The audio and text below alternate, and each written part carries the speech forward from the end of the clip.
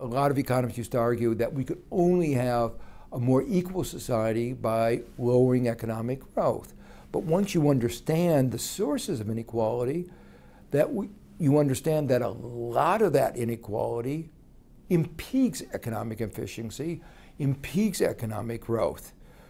When you have a financial system that preys on the poor, that engages in abusive credit card practices, when you have monopoly making profits, when you have lobbyists getting special corporate welfare for their firms, those are all things that weaken our economy. Some other countries have gone down the route of increasing inequality.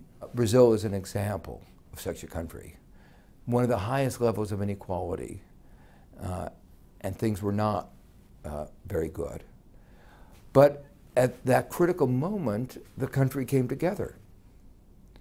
And since President Cardoso took office, and then President Lula, a broad national consensus has developed that we have to fight inequality. And what's so striking that this country, with one of the highest levels of inequality, has been doing better and better. We are the largest economy in the world. We could exercise more leadership than we have. And we've been among the foot draggers. Many of the countries in Europe have been calling for stronger regulation of the financial system. They've been calling for curtailing the bank bonuses.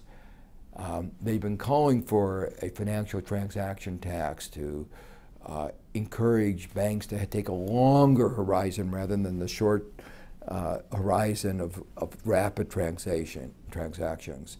So a lot of people in other countries have been calling for reforms that we should have been advocating, and we've been the stumbling block. Our financial systems are very intertwined, very interlinked, very underregulated, and very non-transparent. And one of the consequences of having a non-transparent financial system is it's very difficult to understand exactly what's going on. And another consequence of that, combined with the intertwining of the financial institutions, is there's a great deal of uncertainty. What would happen, for instance, if there were a European meltdown, if the euro fell apart, if one or more of the countries of Europe drop out of the euro? We know it will have some impact, but we don't know the magnitude of the impact. Not even the European Central Bank or the Federal Reserve really understand this. A default on the Greek debt, or a further default on restructuring the Greek debt, probably would not have a huge effect on the global economy. Certainly the very large restructuring that has already occurred did not have a very big effect. But Spain is very different. And even more so if Greece dropping out of the euro, Spain having a crisis, Portugal, Ireland, maybe Italy, those would be very big effects.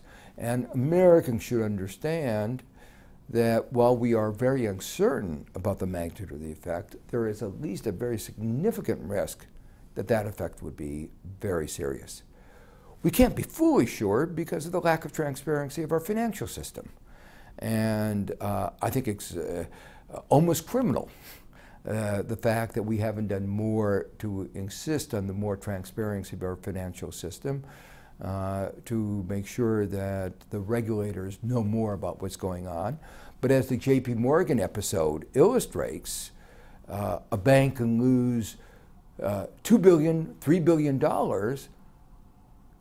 The press discovers it, not the regulator.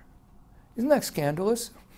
If you have a society that's divided with the top doing very well and the middle and the bottom doing very badly, which is what's been happening in the United States, then there are all kinds of consequences. we've seen in other countries around the world what happens when that divide gets larger and larger. And it's not a pretty picture. And it's the direction in which America is moving. So one of the reasons I wrote the book is to help Americans understand where we are, where we're going, and to lay out that there is an alternative.